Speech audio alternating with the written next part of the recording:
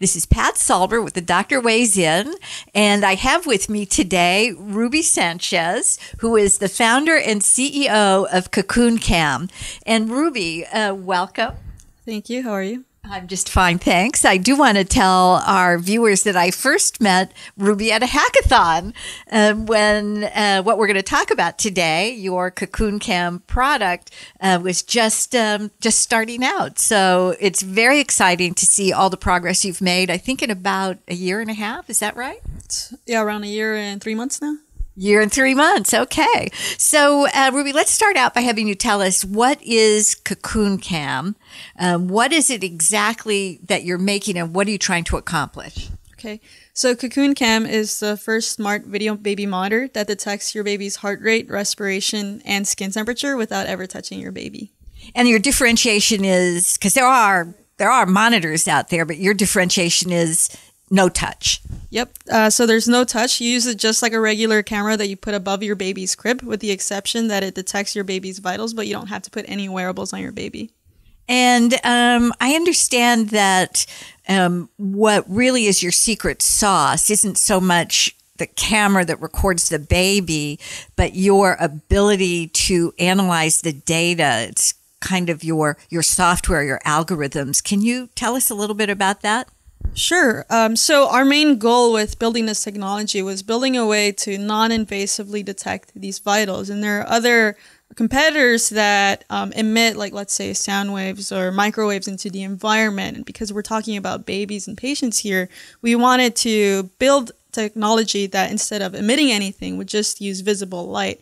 And so what we're doing is you can't see this with the naked eye, but every time your heart beats, your skin gets a little bit darker, no matter what your skin tone is. So we're actually magnifying the changes of color in the skin, identifying where your face is, and then detecting your heart rate in that way, which is pretty cool. And then using the same kind of technology, we're determining where your chest is, differentiating where your chest is to, like, let's say you waving your hand, magnifying the movement in the chest to determine your respiration. And then we're using an off-the-shelf infrared sensor, which again does not emit anything. It just looks at different values, temperature values, and values that the sensor gets from the environment to then do a bunch of math and determine your absolute skin temperature. And so the idea is that you're going to have a consumer product, but I understand that there's been a lot of interest in your technology, in your secret sauce, for use in other kinds of applications. Are you able to share any of that with us? Yeah, so we actually went through this cool program called the National Science Foundation Innovation Corps program, and they put us through this Lean Launchpad, which was created by Steve Blank. They got us to go out of the building and talk to pediatricians, where we learned that there's a lot of value in the neonatal intensive care unit. What's currently going on is, whenever they switch off the leads in especially premature babies, skin falls off with it. And so it creates a risk for infection. It's a painful process for the baby, but it also upsets the clinicians. And then on top of that, whenever the humidity is not up to par, the leads will fall off, creates a lot of false alarms and alarm fatigue. And there's also applications in airports, for example, where currently what the sensors are doing, these really expensive sensors, are looking at the difference in values from, like, let's say you and myself, if we walk into a room. This is for like Ebola screening? Ebola screening, or even screening for someone that might be suspicious, for example. Their heart might be a little bit elevated, their temperature might be a little bit high, and these solutions are currently really expensive. So we would be providing a more accurate, less expensive solution for them.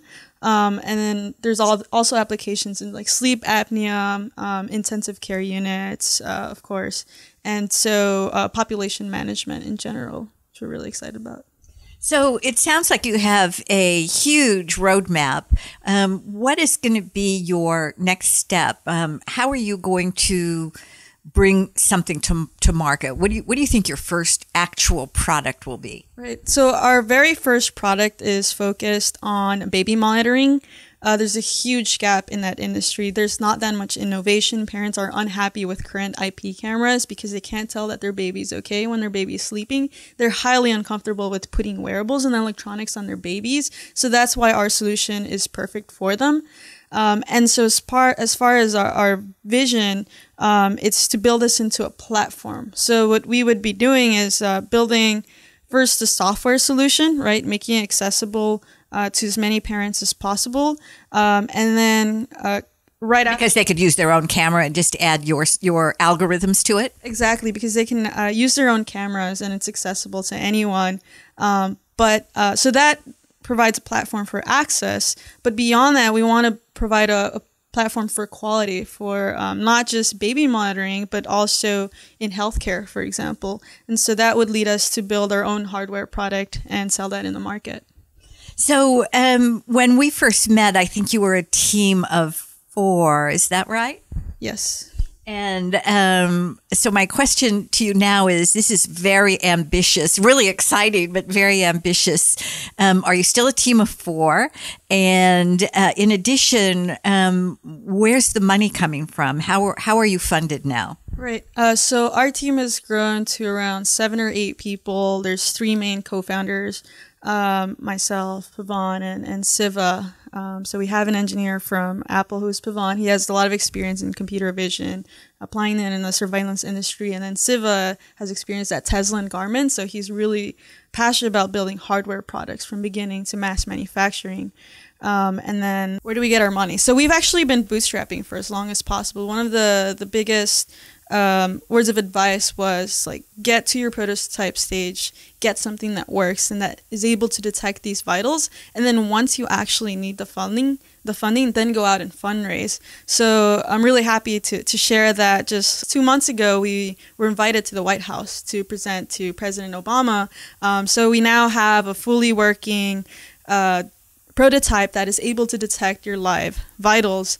And so we just started raising, we've raised $60K in angel funding, and we've soft circled around $300 to $500K, and we're looking to raise at least $800K in the next couple of months.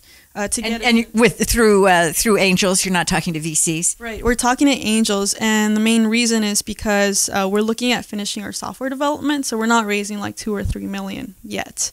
And so the key there is to finish the software development. We have a couple of big companies that are really interested in integrating our software into their devices.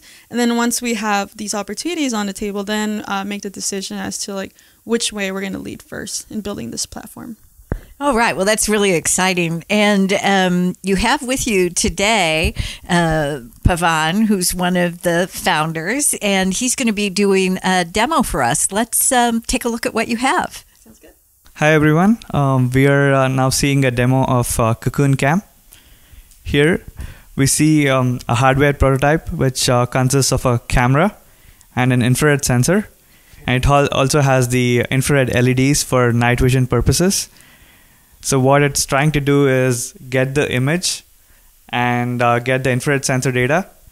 All the processing is happening on our cloud server, and we are displaying all the vital signs detected on our mobile application here. So this is our Cocoon Cam mobile application. It's displaying the live video from our device, and it's also collecting the temperature, respiratory rate, and live heart rate.